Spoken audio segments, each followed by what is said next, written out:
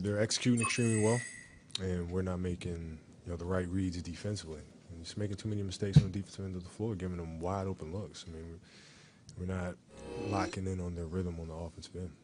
Well, desperate is that's a strong word. I think when you play desperate, you don't play your best basketball. What we need to do is relax. We need to focus on what we're doing wrong and the mistakes that we're making, and we have plenty to review and lock in on that and going in game 3, minimizing those mistakes, but playing calm basketball, but with a relentless energy. And I think if we do that, we'll be fine. To me, it's no different.